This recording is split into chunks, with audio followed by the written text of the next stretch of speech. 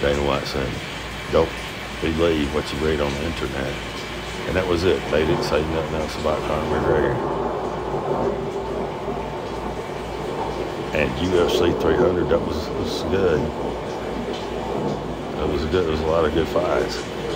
You see, without the stench of Conor McGregor, with Conor McGregor gone, you see, that was good fighters. Those were good fights. And post-fight press conference, Dana White was so happy. Dana White was so happy. Fight of the year, Max Holloway. It's like sit in the movie. Dana White was walking on water, grinning ear to ear. Dana White went on and on. He felt so good about himself. Dana White was so proud of UFC 300, and he should have been. It was good. UFC 300 was good.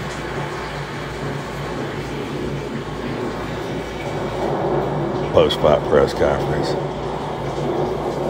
But out of the corner of Dana's eyes, Dana White noticed someone approaching him with a small note in their hand.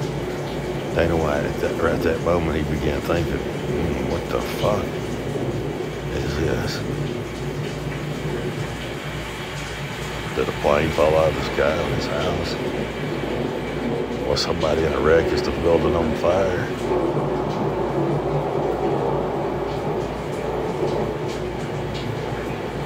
So they bring Dana White up. Someone brings Dana White a note and they lay it. They hand it to Dana White and he keeps it at arm's length. And he reads it. Because he's not sure he wants to read that. He said, Dana White said something like, what was it? First time this has happened.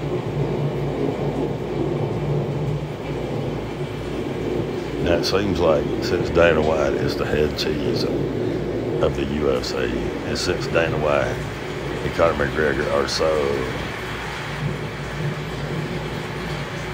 damn close, it seemed like Dana White could have come up with a better way to announce those fights. Oh, some shit happened behind the scenes. Dana White is being informed on a little note. Right? It's bullshit. It's bullshit. And Dana White, he bought some time and he mumbled him in. And he stared at the piece of paper like there was a lot of shit written on that piece of paper, but there was not a lot of shit written on that little piece of paper. He wasn't reading all that. It was a few words written on that piece of paper, and it said something like, announce, I will fight Michael Chandler, damn it. And Dana White thought about it. He could have done, Dana White had options at that point. Dana White could have left that sticky note, could have left that note, that little piece of paper that all that shit was written on. Supercast don't think all that shit was written on that piece of paper. Those first two fights, Dana White just thought that shit up. He just thought that shit up. That's it. Because he didn't want to make out like he was just reading whatever was on that note. He didn't just say, announce that I will, Conor McGregor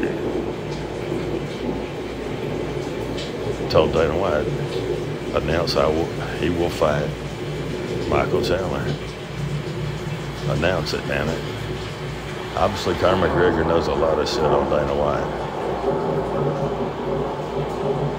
Dana White, he kept that note at arm's length. He didn't, it's like he didn't want to slide it over close to him. He didn't want to accept it for a minute. He wanted to process it about a little time. Contemplate it. Dana White could have left that note laying there. He could have read it from afar and just left it laying there. And not said a word about it, whatever it was. Nobody would have thought anything about it.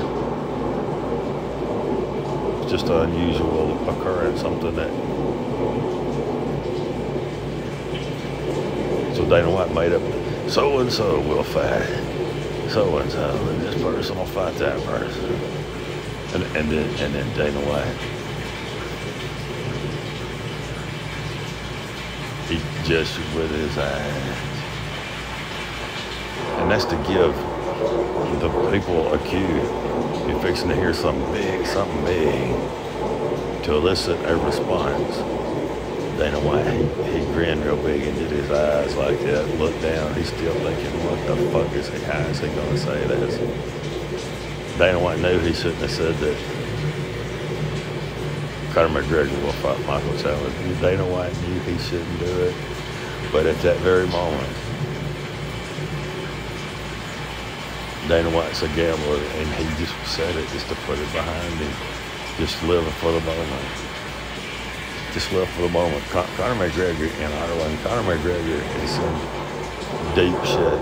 He's spinning around the toilet bowl, and he's hanging on to Dana White's legs. Dana White's holding on to the bowl, to the side of the toilet. Conor McGregor's holding on both of Dana White's legs, and they spin around and around, and Dana White's grip is slipping away. So Dana White announced that fight. So Conor McGregor fans, if you believe Conor McGregor's going to fight Michael Chandler, you listen, ladies, go buy your tickets. Book that shit. Buy your airplane tickets.